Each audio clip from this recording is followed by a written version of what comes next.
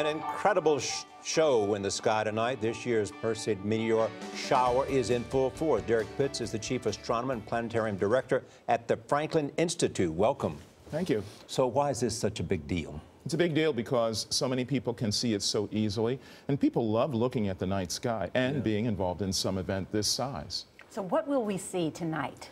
When you're outside tonight, you'll see bright streaks of light, about one every minute or so, 45 seconds to a minute, zipping across the skies. Some of them might be very bright, and they are quite fast. So it's always exciting to see these things. So at what time do you think it'll happen?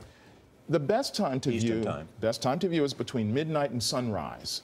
However, for those of you that may not be able to stay up that late, I always say start as soon as the sky gets dark. There's no reason why you can't. You'll see some without much difficulty. Give us the historical point about 65,000 years ago when one of these meteor showers. So, 65 million years ago, a really good-sized meteor struck the surface of the Earth near the Yucatan Peninsula. When that happened, it blew up a cloud of dust that obscured light from the sun that killed off vegetation across the planet. And the dinosaurs, not having anything to eat, remember they were vegetarian, they died for lack of food.